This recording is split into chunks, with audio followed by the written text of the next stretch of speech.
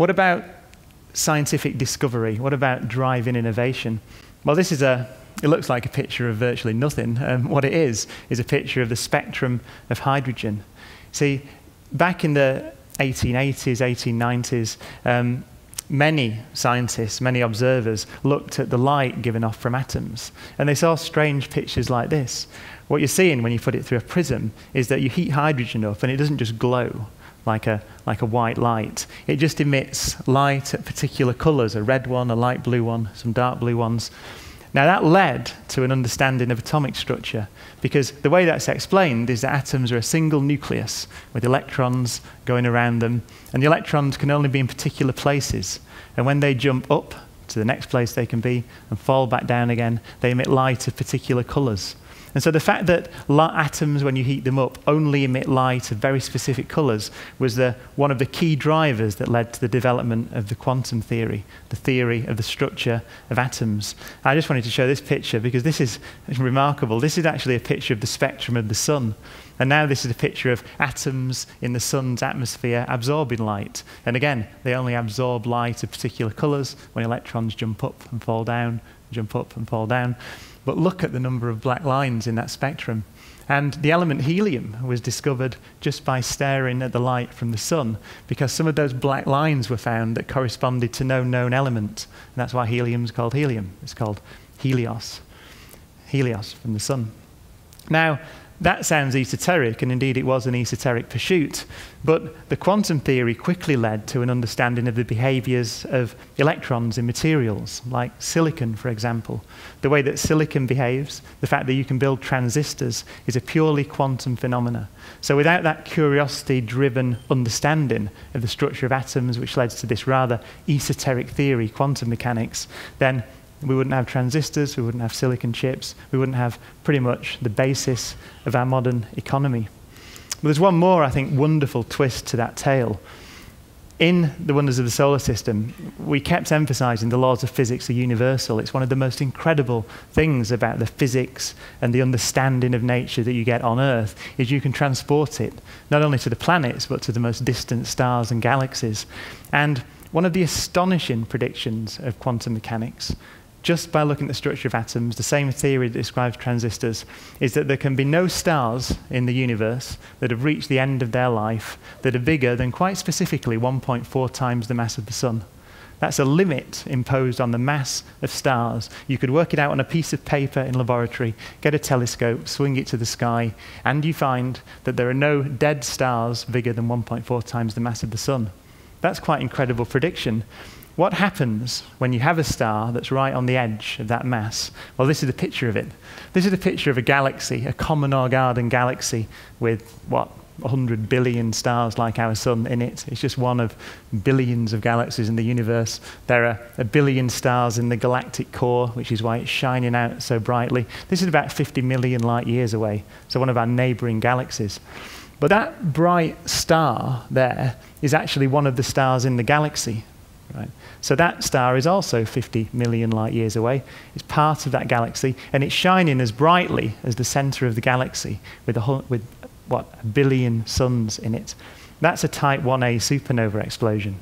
Now that's an incredible phenomena because it's a star that sits there. It's called a carbon-oxygen dwarf. It sits there about, let's say, 1.3 times the mass of the sun, and it has a binary companion that goes around it. So a big star, a big ball of gas. And what it does is it sucks gas off its companion star until it gets to this limit called the Chandrasekhar limit. And then it explodes. And it explodes and it shines as brightly as a billion suns for about 2 weeks and releases not only energy, but a huge amount of chemical elements into the universe. In fact, that one is a carbon-oxygen dwarf.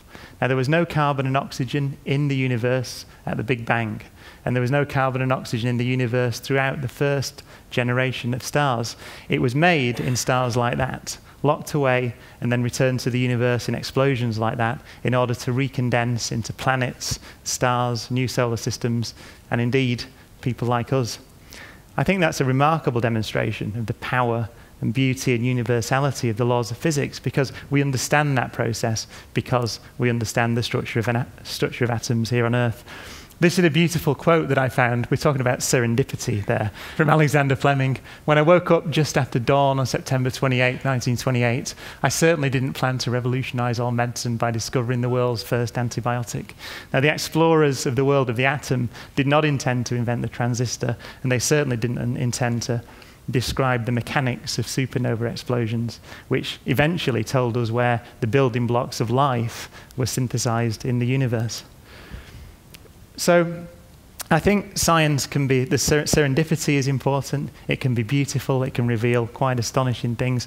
It can also, I think, finally reveal the most profound ideas to us about our place in the universe and really the value of our home planet. This is a spectacular picture of our home planet. Now, it doesn't look like our home planet. It looks like Saturn, because of course it is. It was taken by the Cassini space probe. But it's a famous picture not because of the beauty and majesty of Saturn's rings, but actually because of a tiny, faint blob just hanging underneath one of the rings. And if I blow it up there, you see it. It looks like a moon, but in fact, it's a picture of Earth. It was a picture of Earth captured in that frame of Saturn. That's our planet from 750 million miles away. I think the Earth has got a strange property that the further away you get from it, the more beautiful it seems. But that is not the most distant or most famous picture of our planet. It was taken by this thing, which is called the Voyager spacecraft. And that's a picture of me in front of it for scale.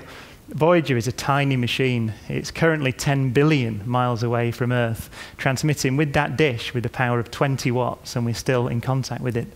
But it visited Jupiter, Saturn, Uranus, and Neptune. And after it had visited all 4 of those planets, Carl Sagan, who's one of my great heroes, had the wonderful idea of turning Voyager around and taking a picture of every planet it had visited.